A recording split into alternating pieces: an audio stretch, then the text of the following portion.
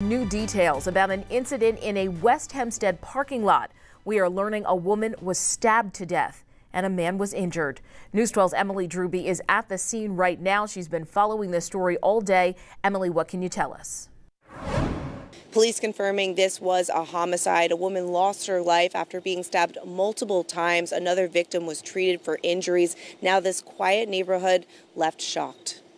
I've lived here for about 6 years, and I've never had a situation like this happen. I've been here 43 years. It's just like nothing has ever happened. Police say around 12:05 Sunday morning, they were called to the parking lot near Hempstead Turnpike and Morton Avenue for a stabbing outside a local Peruvian restaurant. Restaurant owners tell us the victim was a regular and had eaten dinner with her family that night and went into the parking lot to leave. That's when the alleged altercation occurred. Police still not releasing a lot of the details, but they did say during the incident, 2 people were stabbed, a 52-year-old woman and a 50-year-old man. The woman was stabbed multiple times and rushed to the hospital where she succumbed to her injuries around 4 a.m. The male victim received a laceration to the hand and was treated and released from the hospital. Neighbors witnessed a lot of the chaotic aftermath, including a knife and a heartbreaking plea. She said that she heard screaming, like a blood-curdling scream of a lady saying, "Mom, don't die."